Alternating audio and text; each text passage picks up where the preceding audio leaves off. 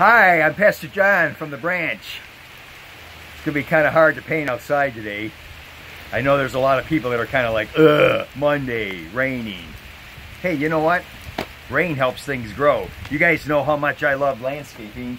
I was just going around kind of looking at my stuff today, and I know the season's coming to an end, and look what I noticed over here. A little coleus plant. I didn't plant that here. Some seeds were scattered. It grew up through the rock.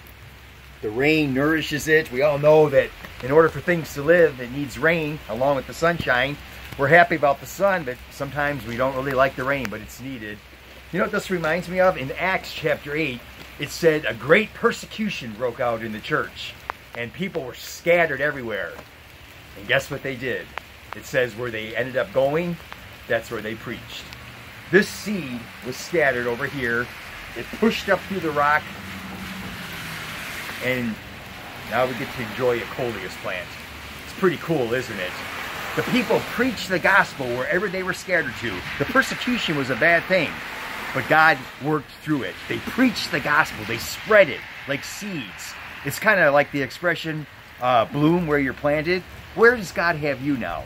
What would He have you do today in the workplace? What difference can you make for another individual today as you share the good news that comes with knowing Jesus Christ as the Savior?